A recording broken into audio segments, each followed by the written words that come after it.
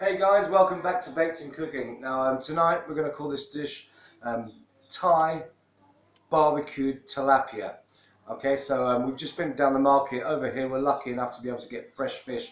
It's now been killed. First of all, you just take the guts out, but the number one thing is to keep the scales on. So we'll have a look over here. Sorry. Here's the two tilapia, or what's called a Asian carp. Beautiful fish. We've got two of those. Okay.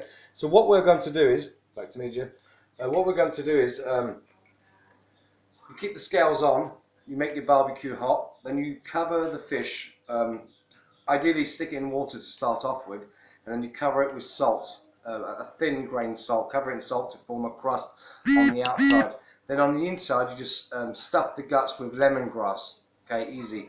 That is. Now we're going to do part one, we'll do part two later, but now I'm going to show you how my wife is going to make the sauce that goes with the tilapia. Ideally, we're going to barbecue it with the salt crust. Then she's going to make like a chili sauce with chili and peanut sauce. And then we've got some cabbage, which we cut up into pieces. It's a bit almost like a Thai style sushi, if you will, without the rice. We'll get a bit of cabbage. Then we'll put some kenom jin, which means it's like a Chinese noodles, white Chinese noodles. So you'll get eventually like a piece of cabbage, white noodles, a bit of the barbecued fish on top, some mint. We haven't got any mint. I have. I've got mint. Okay, so a piece of mint, and then the chili peanut flavored sauce. Okay, so that's it. This is part one. I'm just going to go over, and my wife is going to show you how to make the sauce with the chilies and peanuts. Here we go. With the old pestle and mortar. So in here we have about, oh my goodness, how many chilies, Jim? 30. 30 chilies. Obviously you don't need to add as many chilies as that, but Thais love their chilies, which is kind of fucking ridiculous. So pop, oh, and garlic, yes. 4 or 5 cloves of garlic.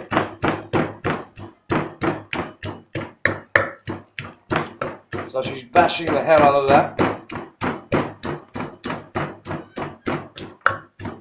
Again, in Thailand, the 2 fish cost us about like, how much was it? 300 something baht. So maybe about 6.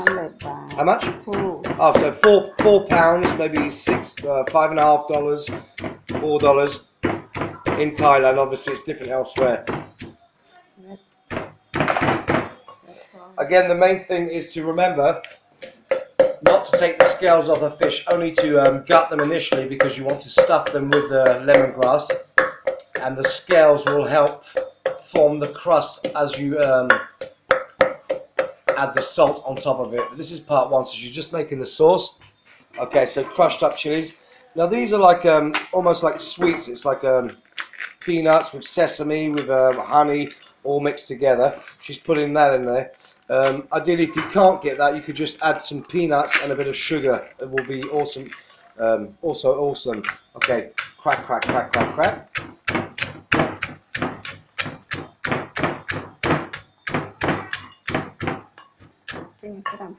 Alright, back on the floor, because obviously a little bit primitive and they're used to doing everything on the floor as well as eating. It kind of fucks me up because I'm unable to cross my legs and sit there, and so the whole family comes round, and I just can't physically sit down because us Westerners aren't used to being sat for hours on end with our legs crossed. It's like when we got married. Fucking hell.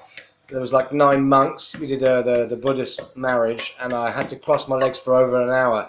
Goodness me, I suffered. Okay, in goes with the lime. Bit of lime. So we've got garlic, a lot of chilies, some raw garlic, oh dear, what's it called? The peanuts with the honey crushed up together. Now in with the lime. Lots of lime. Beautiful lime. If you can't get lime, obviously you could use lemon. In with the, is this fish sauce, Jim? Yeah, just leave it. A bit of fish sauce. And they love doing this thing now, like it's the same one they make sometimes. They love to get the spoon, crush it around with a pestle and mortar. Look at me, I'm Thai. I know how to do it. There you go. And crush with a spoon and jiggle it around. Awesome. It's got to be a nice paste. Remember, you're only going to do a little bit of this initially. So what we're going to do is we're going to cook the fish with the hang on, sorry. We've got some brown, fresh palm sugar. You don't need that. You can get any sugar. Ideally, brown will be better for you. Sometimes, but you buy the peanut. Sometimes it's too sweet. Yeah, I mean these. This one not. Yeah, the peanuts came and it was kind of in honey, so it's a little bit sweet. But if you haven't got that, just beware of what you're adding to. You don't want too much sugar. So ideally, what we're going to do is she's going to make the sauce. Then we're going to cut. Hot water. Sorry, hot water to infuse all the flavors. It brings out all the flavors. And it won't hurt your stomach. What do you mean by that? Because it's got something hot to clean the bacteria or whatever. So you need some water apparently, otherwise it's too strong, too hectic for your stomach.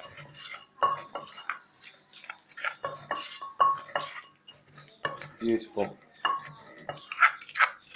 There you have it. Alright guys, so then like I told you, we're going to cook the fish on the barbecue. We've made the sauce. We've got the Chinese white noodles. We're going to get a bit of cabbage cut up into pieces. Mint. A bit of the fish after it's been cooked on the barbecue. Beautiful. With a little bit of this chili sauce, because don't get me wrong, it's bloody spicy, but it's worth it. You know, it's got to be done. And Bob's your uncle. Okay, guys. Jib, say bye-bye. Over and out from Baked and Cooking. Thai style barbecued tilapia. Over and out from Baked and Cooking, part 1, tilapia, part 1.